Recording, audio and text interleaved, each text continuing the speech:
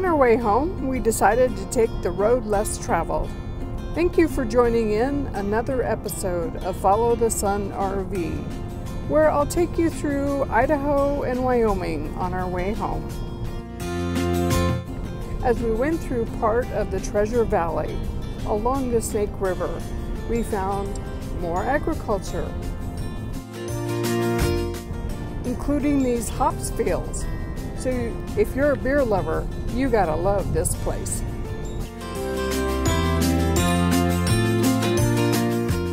We crossed the Snake River several times throughout Idaho and Wyoming. Not an unusual sight when you're in farmland. We spent our first night at the Cove Recreation Site, a cute little lake hidden in the Bruno area. And another beautiful sunset.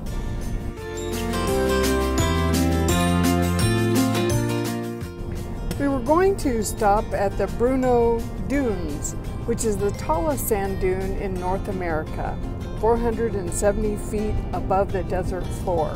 But we decided we didn't want to pay to do that today. We took the Thousand Springs Scenic Byway. This was our first stop. Very windy and cold. An overlook over the Snake River and telling us about the Thousand Springs Scenic Byway.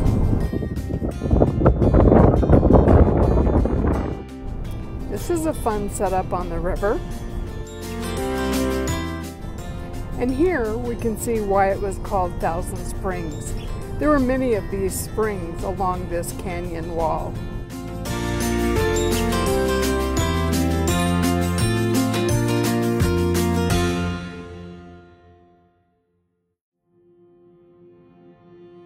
We spent our last night at Massacre Rock State Park.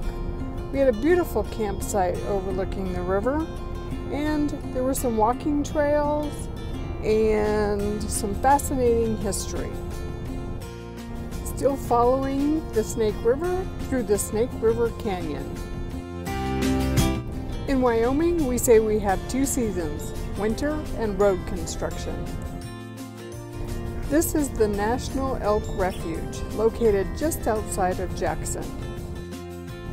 These elk come down in the wintertime and go back into the mountains in the spring and summer.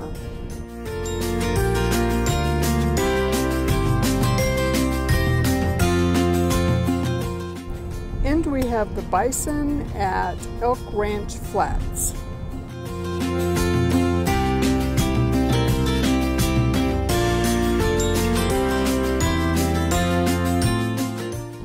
Back on Togety Pass and the Continental Divide, 9,658 feet. Still snow, but at least it's not on the road.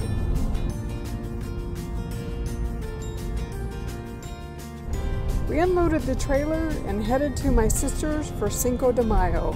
And on the way, we have the Red Rocks, where you can usually find bighorn sheep.